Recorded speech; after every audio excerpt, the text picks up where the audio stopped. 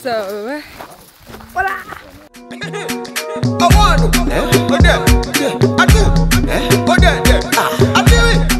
In Ogun State right now, and we're heading up to a long hike, and I'm just like, we've got some police escort, but yeah, I'm excited. Actually, my first like proper tour group in Nigeria ever, so it's gonna be interesting. Hey, Fumi, what's up? What up? Make it to me.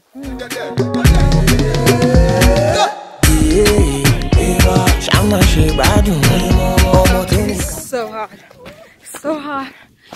Yeah, so we're hiking through Omu Forest Reserve, and apparently they have elephants in here and other stuff. For 4 to 5 hours of hiking. Just like, hey, I hope it's like 2 hours there, 2 hours back, and I'm good. But yeah, it's got a long ass day in front of us.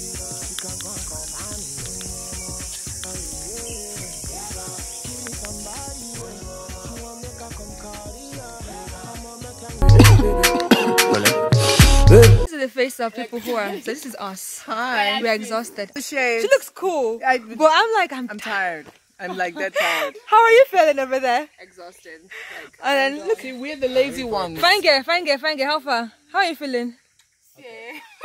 What had happened was, I can't move. I can't either. Like, we're just sitting down on the log over here. It was like, oh. Okay, and then we're told it's got about 1 hour left to get to where we're supposed to go to, and then hike 3 hours back, and we're like, hell no. Hell no, it's been 3 hours already, I think, and I'm just And we're not even there yet. We're not there yet, and we're like, you know what, sometimes in life, man, you just need to just say it's okay, don't Yeah, do. it's okay. It's a nice view and everything, but you know. No rush, no pressure. Life is too short. We can do this another day. We need to survive. We can't. I need water. I only have this much water left. And we've got like 3 hours going back.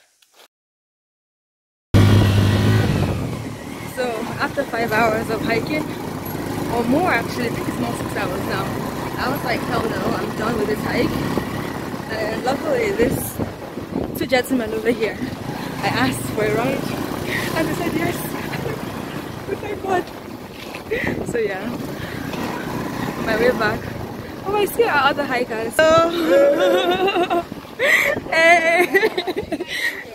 Guy, I don't feel it. I'm not tired. Bye.